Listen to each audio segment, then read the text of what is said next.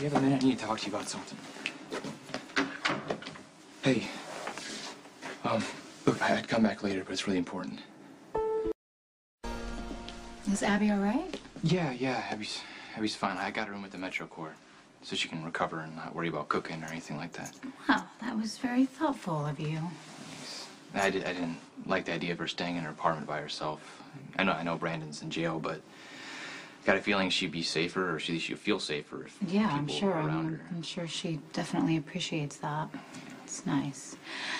Well, I have to go to work because that's what I do best. I will see you later. See you later, Michael. I'll see you. Did you tell Sam about what happened? No, if you want to tell Sam what happened, that's up to you. I'm not going to say anything. Thank you. I just don't want people to start acting weird or feeling sorry for me. It's over. What about counseling? Are you going to go through with it? Yeah, I'm going to make an appointment. Okay, that's good. I don't like the idea of this therapy thing, but I promise you, Mom, so I'm going to go. Okay, don't do it for me or your mother. You got to do it for yourself, or it's not going to help. I'll do the work. I need you to promise me something, though.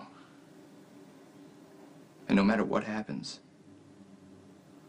you can't tell my dad what happened to me. He's a powerful man who got where he is by not showing his weakness. If you were to find out that I wasn't strong enough to fight off Carter,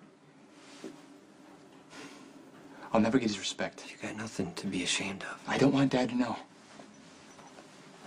I mean, you got to do what feels right to you, but Sonny, I'm going to tell you, nobody thinks that you're weak. Look at what you did for your mom when Jocelyn was born. And Morgan and Christina after the bus crash. It doesn't get much braver than that.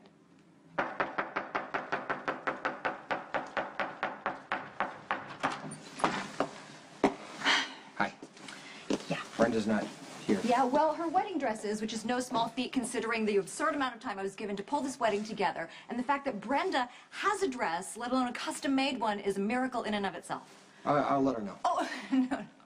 I had to call in several favors to make this dress happen. I'm not just going to hand it to you. I don't know when Brenda's going to be back. Then I'll leave it in her room.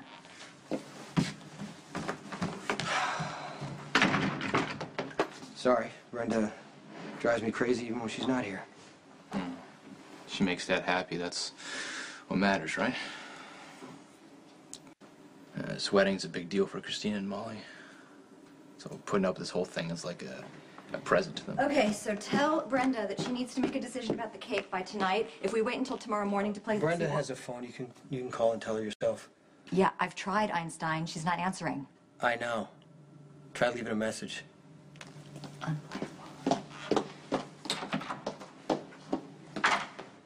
Thanks for hearing me out. Well, you know what? I just think your dad would want to know.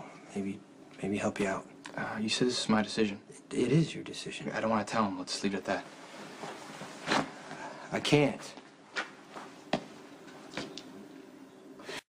Hey, Dad loves me unconditionally. Yes, he does. We all do. Yeah, but he also has his doubts about me.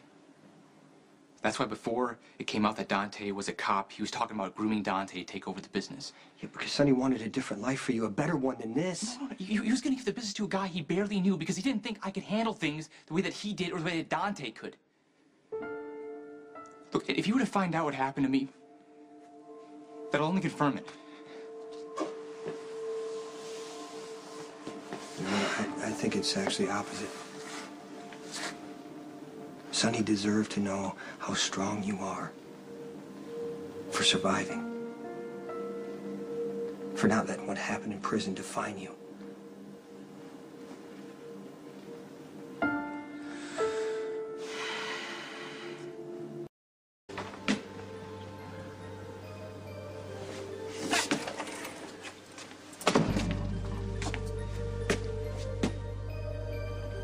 You told him.